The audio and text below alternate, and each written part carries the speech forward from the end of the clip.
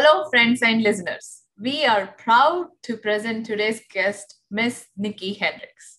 She has earned a bachelor's from Texas Tech University and has a master's in library and information science from the University of Texas at Austin. Miss Hendricks started her career as an educator, spending 20 years in elementary, middle, and high schools. From there, she moved into the world of computer science and has recently earned a bachelor's degree in cybersecurity and information assurance at Western Governors University. She taught the first ever cybersecurity class at Lake Travis High School this past year with students working towards the CompTIA Security Plus certification, learning about cyber defense, and participating in CTFs. She has also coached numerous teams in the AFA Cyber Patriots competition and Girls Go Cyberstart competition. She joined TACC and EPIC as a Cybersecurity Education Specialist in June of 2020 and will be writing cybersecurity curriculum for Texas public school students and helping set up the first Texas cyber range to provide virtual lab and cybersecurity lessons for students across Texas. Miss Hendricks, welcome. We are so excited to have you on our show. Let's talk computer science.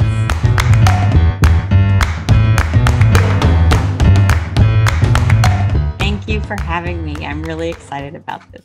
So tell us more about your work and how did you get to where you're today from an educator to a cybersecurity expert and a cybersecurity educator? Well, it's been a long and windy road. And I think many teachers who are teaching cybersecurity have gone through this because teachers are starting cybersecurity in the high schools, but they're not coming from a cybersecurity background. So I started off as an elementary teacher with a specialization in math, and then eventually became certified to become a librarian, and went back after spending a year as a school librarian. I went back to get my master's degree in library and information science and did that for 20 years. And then one day, my son's computer science teacher called me from the high school because I was a middle school librarian and asked me if I would be interested in becoming a computer science teacher and getting certified to teach computer science. I mean, my experience in computer science was actually just managing the school website. That's all I did. I did do some after school activities with students. I hosted a Minecraft club and brought in someone to teach web design.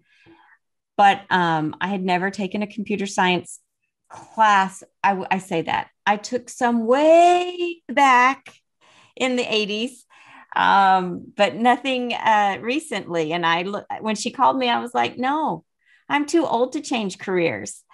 And so instead, she sent me some flyers on a 2-day workshop over spring break at the University of Texas that was being run by EPIC, which is who I work for now. And it was to get teachers prepared for certification in computer science. And it was free. And I thought, well, I think I'll go and see if I like it. And after the first day, my brain was so full and there was so much information that I had been given that day, but I was so excited. And I thought, okay, if I'm this excited and I want to go back the second day, maybe there's something in this. And so that was in March. And I studied. I got to know the people who were running these certification courses. They were doing an online beta course, and they let me be a beta tester so I could study some more. And I was certified by July. The high school had already hired me pending my certification. And I moved from being a middle school librarian to teaching computer science up at the high school. That's so awesome. It's such a cool story and such a super role model. Oh, thank you. So it was fun. I mean, and then the cybersecurity, that I didn't know anything about cybersecurity. So that wasn't even part of my vocab at the time, except for one tiny little bit of information that introduced just a sliver of interest. And that was just before I started teaching my first class of computer science. I had a friend of mine call me because her son was in computer science and he had just done a Cyber Patriot camp. And she wanted me to be a coach for Cyber Patriots up at the high school and for her son to have a team. And I said, I can't.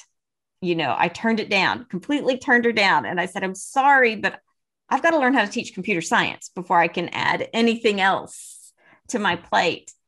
But it was there. And AP Computer Science Principles introduces a little bit of cybersecurity. So I got a little bit more interested in there, understanding what cybersecurity was. And that next school year, I started a Cyber Patriots team. I started off with 3 teams. And the kids knew way more than I did.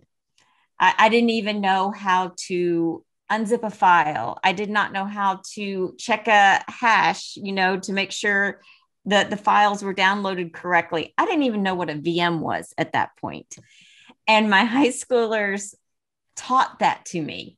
And they were fine that I didn't know. They taught me, they taught other students in the class. They were just excited that I was letting them have a team. Yeah. And one thing I learned through all of this when I started teaching computer science in high school and cybersecurity in high school was that I had to be okay with the students knowing more than me. Yeah, that is very important. And that's very important for a person to openly acknowledge, right, so that all the other teachers can be calm. Mm-hmm. And that's what I tell teachers. I said, you're going to have kids that know more than you in cybersecurity. You're going to have kids that know more than you. You're going to have kids that don't know anything. But those kids that know more than you, if you get stuck on something, ask those kids to teach the class. They love it. Right. And so that's what we did the first year. I was just teaching computer science. And then the kids were like, we need to have a cybersecurity class. And Texas had come out with innovative TEKS, which is our Texas Essential Knowledge and Skills. It was not an official class yet, but it was innovative. And I thought, well, if I have a cybersecurity class, I need to know a little bit more about it. So I put it off for a year, but I did propose it. And the school board was like, yes, we want this. And then I thought, I need to know what I'm teaching. I need to know a little bit more. And that's when I started looking for schools to work on my degree, to learn a little bit more about cybersecurity. And that first semester in October, I have my cybersecurity class and I'm taking the Security Plus exam, which is all the kids were preparing for. And I had not taken it yet. And I walked into class the day after they knew I'd been studying for it. And it was like they met me at the door. Did you pass? Did you pass? Thank goodness I passed. Yeah, such a cute story. Like a movie.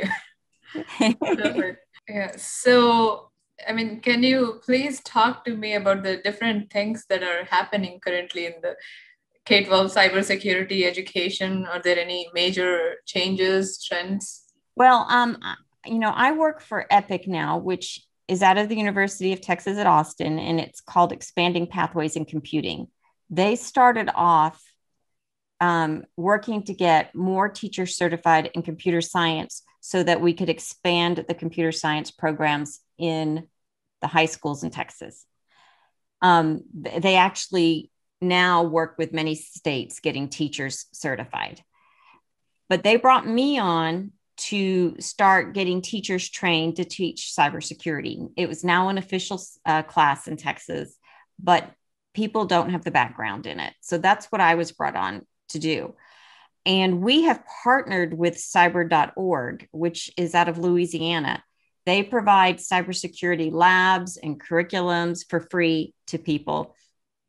And through them, I applied and was accepted onto their committee that they started in this past fall. it was a committee to develop K through 12 cybersecurity standards so that when these get published, hopefully they're going to be published in August, they're going to be national standards that states can look at to start integrating cybersecurity as young as kindergarten. And you know, kindergarten kids are learning about protecting their iPads and using passwords and not sharing passwords. So we have created a curriculum that slowly introduces different concepts so that by middle school, they're ready to start really digging into cybersecurity. And then by high school, they'll be way more advanced when they get there.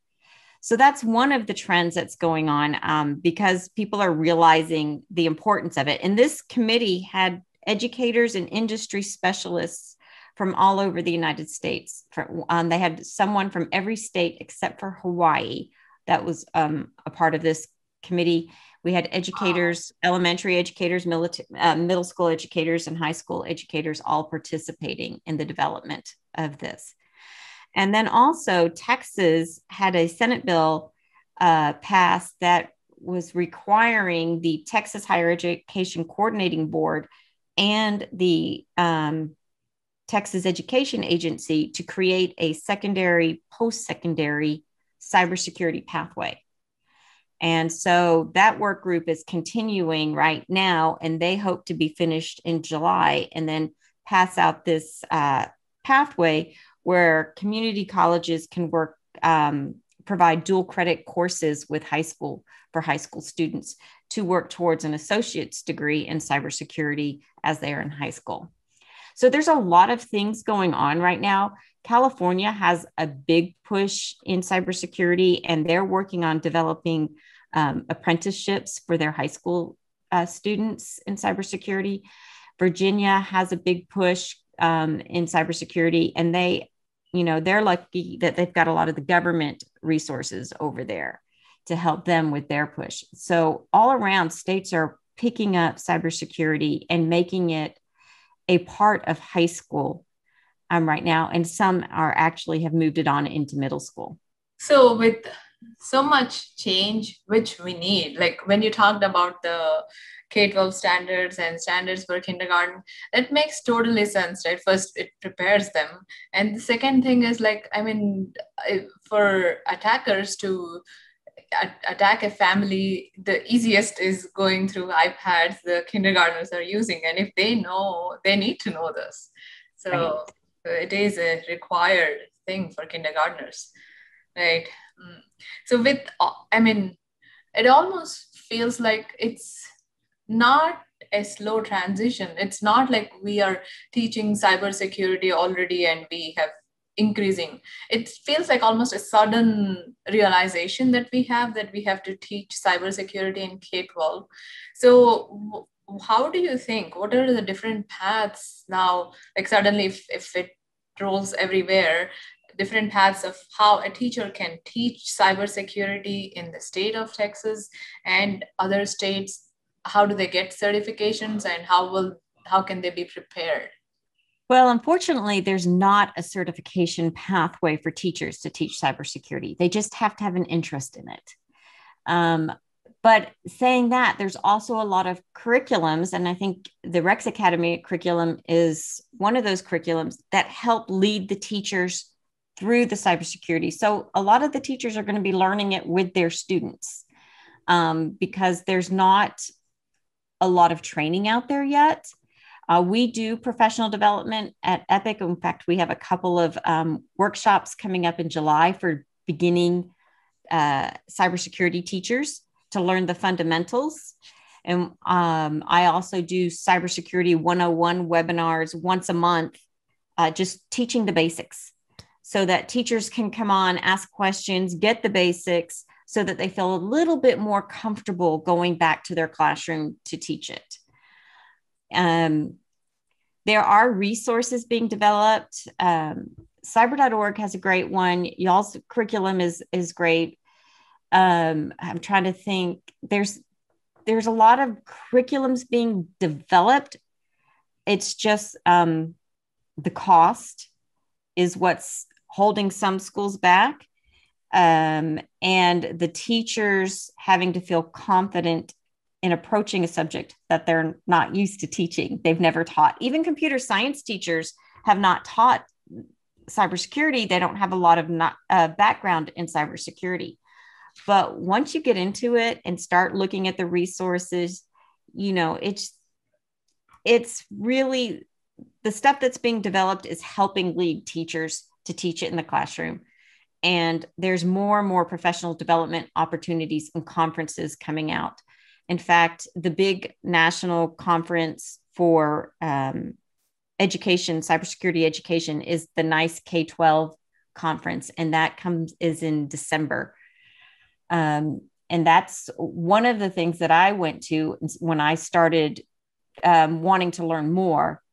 I went to one of those conferences, and they have different tracks. And there's also Gen Cyber camps that they have teacher camps that teachers can go to get information to learn about cybersecurity. And I did one of those in 2017.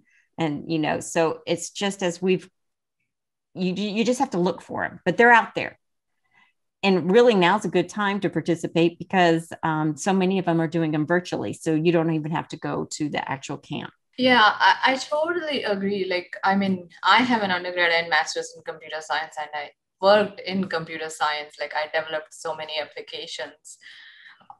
Still, if you asked me to teach cybersecurity, no, I would be scared.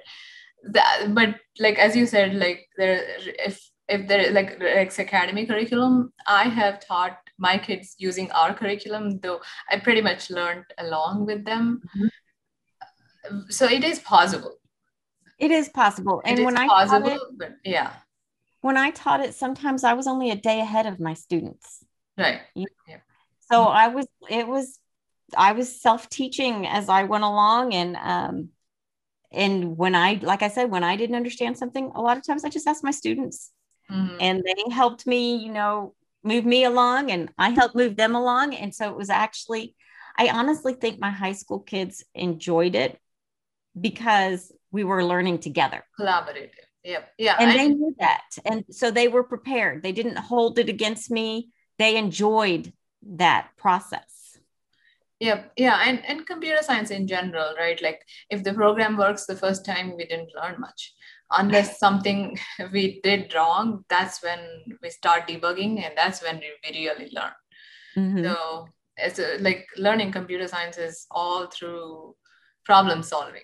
If it is otherwise, there's no way you can learn computer science. So the collaborative effort is definitely highlights that part. And I think kids, especially your AP kiddos, your advanced kiddos, they need that course that they don't just fly through. They need the course that they make a mistake, and it's okay. Mm-hmm. We have to debug. We have to figure it out. Because it's such a shock to their system because they've always flown through classes, and they hit computer science and cybersecurity, and they're like, oh, wait a minute, I actually have to ask somebody for help. And I think it's good for them. Yep. Yeah. So what advice would you give to teachers and schools on how to increase their cybersecurity classes, and how to, in general, high school, middle school? I think, first off, offer the competitions. Cyber Patriots is a really good defensive competition. And that brought in kids who didn't have their group of people, right? They were in high school without their people that they hung around with. And then they found Cyber Patriots and realized, oh my gosh, I found my people. They speak the same language as me. And this brought kids into the program. Also, Cyber Start America, which is a capture the flag competition, and that's the offensive side, that brought in more kids. And actually, some kids like the defense better than the offense, and sometimes it's the other way around.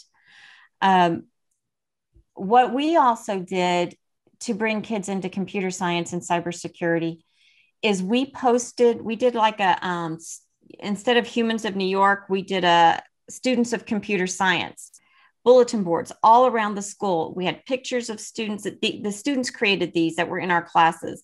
It showed, were they cheerleaders or football players or swimmers or in the band or in theater or just like to read or musicians, whatever they liked. It had their interests on there. It had their picture. They talked about why they like computer science and cybersecurity. And we probably put 4 or 5 of these big, huge bulletin boards around the school. And our program just flourished because they realized that the computer science was and cybersecurity was for everybody. The other things we did too is we tried to, for lack of a better word, de-geek our classroom. we tried to make it more female friendly in the fact that we set up classrooms to look more like a coffee shop. And we had rubber ducks out there, and we had this pinwheel contraption. So instead of raising their hand, they raised this pinwheel that was on the side of their monitors. We had the little robots around. We tried to make it look like a fun classroom when they walked in. And the tables were all grouped in 4s. So they knew, we knew they were going to collaborate. That was a big thing in our classes. They had to collaborate. We had high tables and low tables. So we made it a friendly classroom. And then we also did things like with the Cyber Patriots. If you have an all-girls team, it's free for the competition. You don't pay that. So we pushed things like that. We started a Women in Cybersecurity high school chapter to bring the females in so they felt comfortable. So these are all the different things we did to get the students into the program. And when I started there, it was just the 2 teachers teaching computer science and cybersecurity. This past year, they have 4 teachers teaching because the program has grown so much. And I probably had each year that I was there for computer science principles, which was our beginner class, 180 students. Oh, wow. That's a really good number. Yes. So it really, it was, and you have to be, I think as a teacher, you have to be okay with a talkative classroom as long as they're staying on task. You have to be okay with students helping each other because once they learn that they can work together, they seem to just really progress and enjoy the subjects. And then as a teacher, like I said, you have to enjoy it with the students. You have to just have to know that. And I this is what I keep saying over and over again, because I've had so many teachers worried that they're not going to know enough. You have to be okay with the students knowing more than you. You have to be okay with asking them for help. And once you've done this the first year and you've gotten through that first year, then second year is so much easier. Yep. Totally makes sense. Yep. So I'm going to ask you a question which you have already touched on it. I feel just because of the importance of the question, I'm going to ask you again. So what kind of resources are out there to teach cybersecurity for K-12 students? Well, there's several online programs. Your Rex Academy, there's cyber.org, there's CodeHS. Those are all online curriculums. And I think Project Lead the Way has a cybersecurity curriculum. There's a great book, textbook, if people want a textbook, that's called Principles of Cybersecurity. It's by Linda Lavender. She's actually out of Virginia. And I know the California schools and a lot of the Virginia schools use that text. There is on Facebook a cybersecurity educators group, and teachers are very good about sharing lesson plan ideas in that, giving resources. If you have a question, they'll jump in and answer. And I've used a lot of that for my cybersecurity newsletter. And anybody who wants to join, have access to my cybersecurity newsletter, if you can, we can pass out my email address and they could ask to subscribe. And I send out events and resources every couple of weeks that are through that newsletter. Also in Texas, we have partnered with Cyber Texas Foundation out of San Antonio, and they have a website, and we are creating a resource hub for Texas educators. So as we get this moving along, we're going to have curriculum links. We're going to have website links. We're going to have simulation links and competition information. We're going to have it all here on this website, and help with cyber patriots, training for coaches and cyber patriots, training for students, so that there's one place that they can go to get all this information. We need a National Cybersecurity Educator Association. We have the Computer Science Teachers Association. We need something similar for cybersecurity educators. That hasn't been developed yet that I know about, not a national one, but I think at some point we need that. Yep, yes, that will be really helpful. Like the CSTA, I really like their newsletters, and I'm sure it's like your newsletters where they give a lot of resources out, and the meetings, because like computer science experts, probably cybersecurity teachers are even more rare, and they need to talk to other people to collaborate, right? So I think this is really needed. Yeah. So Nikki, I have another question. I mean, though cybersecurity education is going to be really big in the coming years, but we are still in the infancy stage, right? So if we have to develop an ideal solution for computers to teach cybersecurity in K-12 space, what kind of solution it should be? I think introducing the students at a younger age is great. I don't know if I know the ideal solution right now. I do know the things that we are weak on. And one of the biggest things we need for high school students is either work study programs or apprenticeships or internships for high school. And CTE teachers, cybersecurity teachers, don't know who to approach to get these in place. And so we need more partnership with industry for cybersecurity, because the teachers need a mentor just as much as the students need a mentor. And I think that would help a lot, because the teachers can teach the academic, but they may not always have the technical knowledge. And having an industry mentor to help with the technology part would boost a teacher's confidence and boost the skills of students. So I think that's a big thing that needs to be addressed. I think we need to get it in more states. There's still a lot of states that don't offer cybersecurity, but it's coming. It's coming. And what helps is the Perkins funding. In many states, the cybersecurity is part of the CTE, the Career and Technical Education. So they get access to Perkins funding to help with curriculum, to help with certifications and all of that. And also helping high school students start with some of those industry certifications, so that by the time they leave high school, they've got some beginning certifications to get started. And I think also the schools need to look at how they're promoting cybersecurity, because, cybersecurity, if you can get those certifications, you might be able to get entry-level jobs in technology. You don't have to always go to college. Yeah. And then the community colleges have some great associate's degrees in cybersecurity or in network operations that can get those kids in at a cost that's not so expensive as college, and it's in 2 years. So there's different pathways. And I think students need to be made aware of the different pathways. There's not one set pathway to get into cybersecurity, which is really exciting because it meets the needs of a lot of different students, because not every student's going to be college bound. And but they're great with the hands-on technical skills that are needed for cybersecurity. So I think that information needs to get passed out to teachers, to students, to our counselors.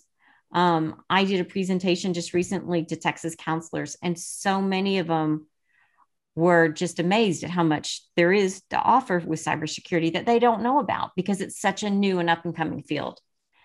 And so there's a lot. I don't think there's an ideal solution yet. There's a lot. People are working on it, but it's still trial and error in so many states. But industry specialists have been working with states and education agencies and cybersecurity teachers. They are all working together to try to get cybersecurity off the ground and running for our K-12 kiddos. Yep. Yes. It really makes sense. Counselors and even parents, right? Mm-hmm. Yeah. Yes. You've got to get across to parents that we're not teaching your kids how to hack, right?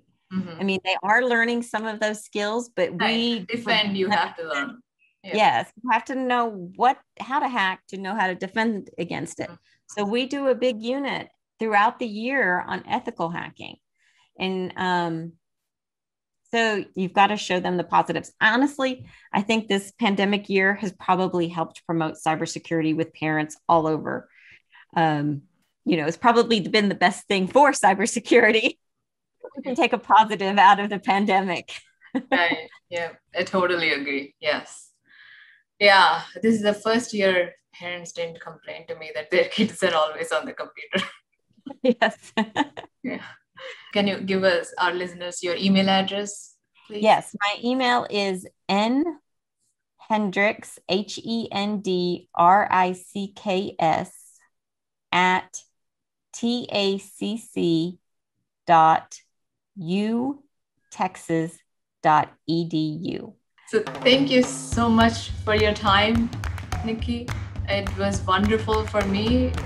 I really loved learning everything. I learned quite a bit, every word you have said.